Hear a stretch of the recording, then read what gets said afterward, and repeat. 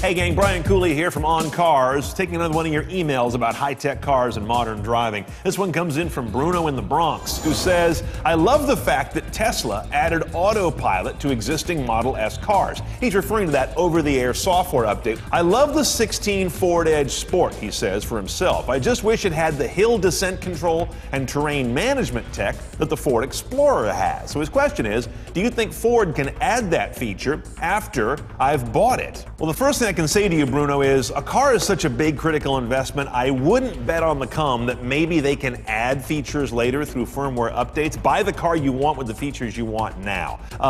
Don't assume any updates at all, because a lot of car makers don't do them, or if they do them on a few of their models and not others. The other thing is, features aren't just software. Some of the things you're talking about may require driveline hardware that, if it's not there, it can never be made to work because it's not there. We're getting set now to do a Car Tech 101 on over-the-air or software flash updates. Look for that in the next few episodes.